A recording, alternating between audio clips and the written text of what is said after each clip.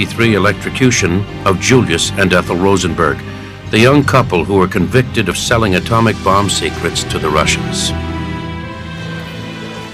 Their sentence triggered violent protest, and the execution became one of the most celebrated media events of the era.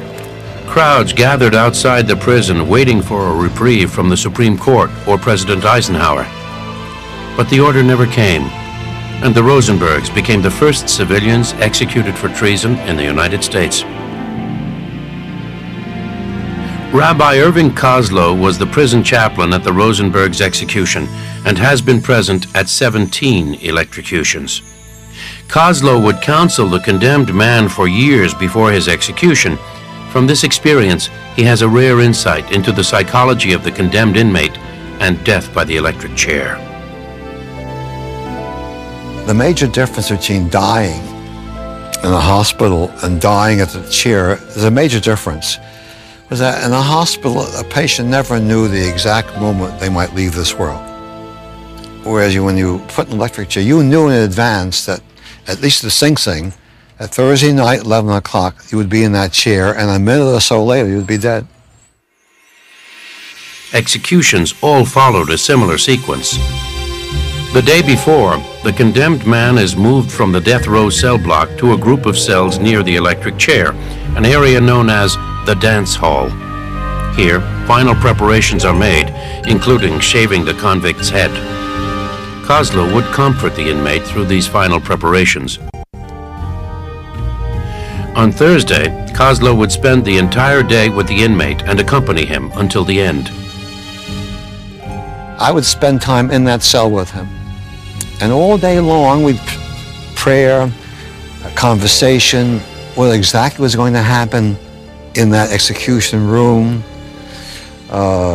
life after death, a variety of topics were covered. Comfort.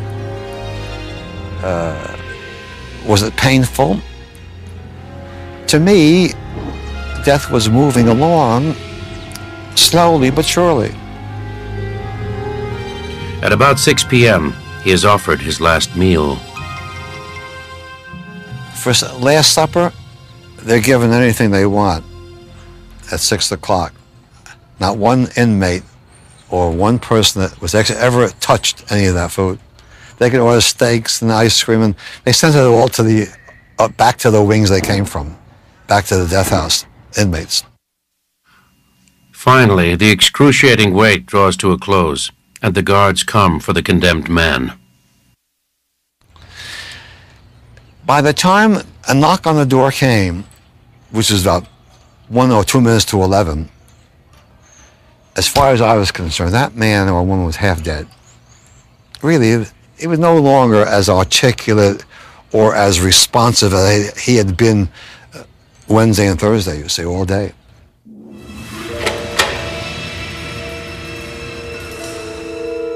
And I'd tell him, look, follow me. There'll be 2 correctional on either side of you walking down this corridor, which is maybe 20 feet, no last mile, 20 feet of corridor.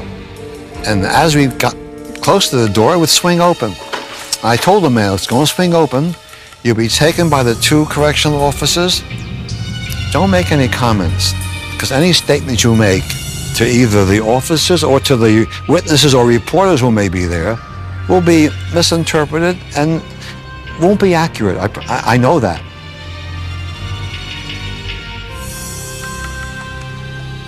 There'll be 2 men inside beside a wooden chair. They'll seat you down quickly. They're going to put something over your eyes. Electrodes will be tied to your head and to your leg. It'll be very quick.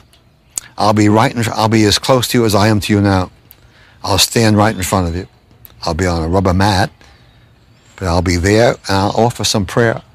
An appropriate prayer that we offer for a person who's going to leave this world. And that's all I can do.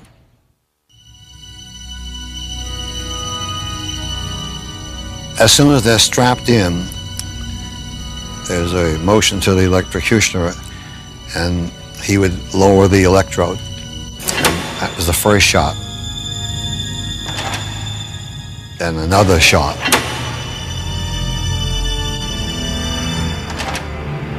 doctor would run over and open the shirt, test him. He said, "This man is dead."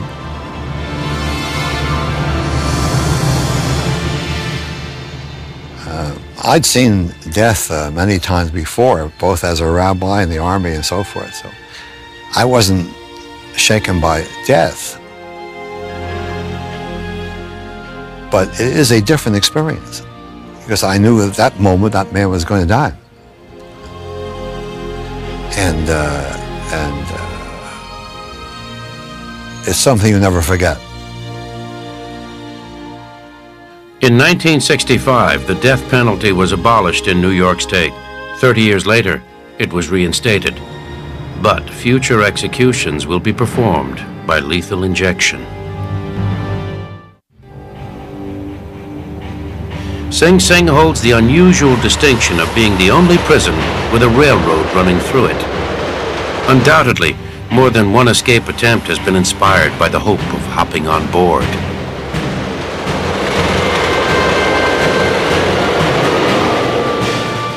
The most notorious and bloody breakout came in April of 1941. Charles McGale, John Waters, and Joseph Reardon escaped through the prison hospital, killing a guard and later a local policeman. The daring attempt had been planned for more than 10 months with the help of several accomplices on the outside. The plan was set in motion on March 22nd when 3 guns were smuggled into the prison, strapped underneath a milk delivery truck. Waters hid the weapons in the hospital, where he worked as an orderly.